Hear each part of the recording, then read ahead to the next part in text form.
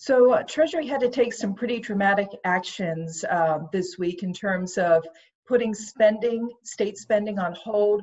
Tell us the background for that. Why did you think it was necessary this time? Well, we are, as every state in the country is seeing, are seeing a real issue of concern with our revenues coming in. Clearly, this is first and foremost a health crisis. And with stay-at-home orders and businesses having to take a break, we are seeing the effects of those declines in the economy. So, we are on a fiscal year. We end June 30th. We have a statutory constitutional obligation to have a balanced budget.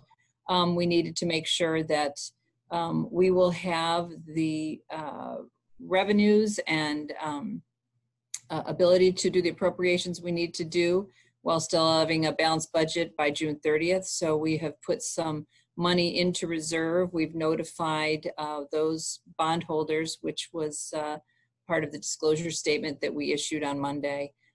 Just letting them know the fiscal challenges and potential issues we're seeing here in the state. And that's why we have certain budgetary tools here in Treasury to try and make sure that we have the ability to have a balanced budget.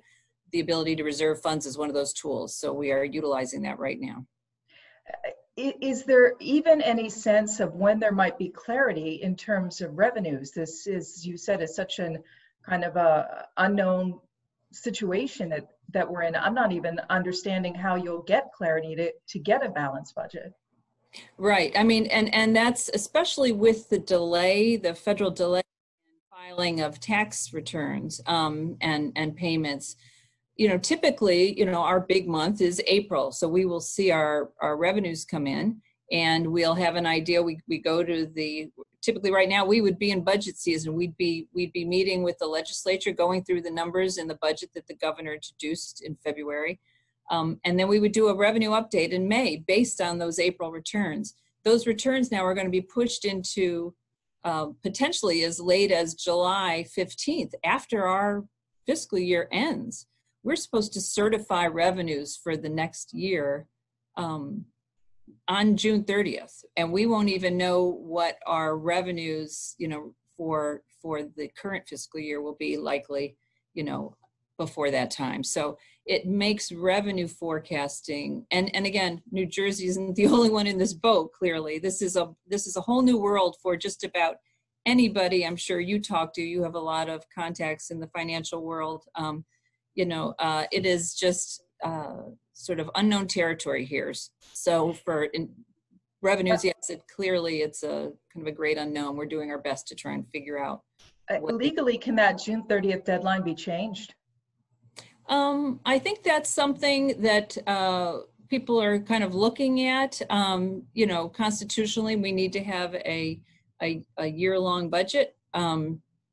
So I think that's something that is worth exploring, whether we'd want to potentially extend the end of the fiscal year because there's so many unknowns at this point. We also now, the good news is the federal government, it looks like they've agreed on a stimulus package. We're still, they're going to go into session, later today. We're still waiting to get all the details. There's a lot of money for small businesses, for healthcare.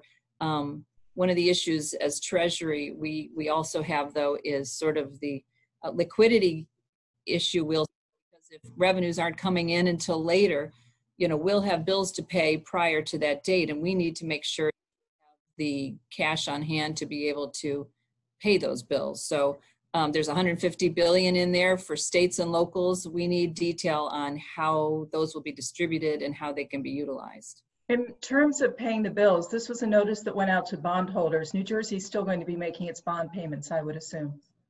Correct. Yeah, we need to make sure we notify them of any changes, significant material changes we see potentially coming up. And, this COVID-19 crisis clearly is a material change to markets all over the world.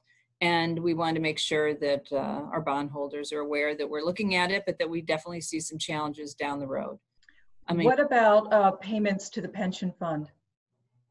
That we fully intend to make our pension to the payment to the pension fund. I mean, that is a must. We've seen the damage it's done when those payments were not paid in the past. That needs to be paid. So. And just some clarity as well, with money in the general fund and in the rainy day fund in the current budget, the sense now is that there's not going to be enough to cover whatever potential shortfall we have, and that additional $1 billion nearly of freezing state spending will help make up that difference. Right. I mean, we had going into until about a month ago or 3 weeks ago, we really were in the best position we've been in many years in this state in terms of in our rainy day fund. This obviously has blown the lid off of many needs, and you know, we've been stressing for the past couple of years when we've gone before the legislature to present our budget. We've been trying to build this up over the years. And we keep saying, you know, we need this for a rainy day. And last year we were told this is a rainy day last year. And we kept saying for Treasury, no, this is not a rainy day. You know, the Great Recession is a rainy day, and the dot-com crisis in 2001, that was a rainy day. This is, you know, this is a hurricane that we're seeing now. So this is exactly the reason you want to build that surplus up. We've got, you know, roughly 1.6 in the surplus, and that will be, you know, easily gone based on what, you know, we're seeing possibly coming down the pike. So we need to, you know, that is, you're right. That has been a priority for Treasury. Thank God we have what we have in there, but it likely won't be enough. So that's why we utilize the other budgetary tools that we have in order to. Do you think it's possible that you might need to revisit this and actually freeze additional state spending beyond what you've already decided will be frozen? You know what, we're going to have to look at that. I mean, we have to have a balanced budget. We have to make sure our expenditures meet our appropriations. There will be some tough decisions that will have to be made. Just like for, you know, there are tough decisions being made in every home in this country right now, in every business. New Jersey Treasury Department is going to have to make the same tough decisions, and we'll do it in conjunction, you know, with the leadership of the governor, working with the state legislature.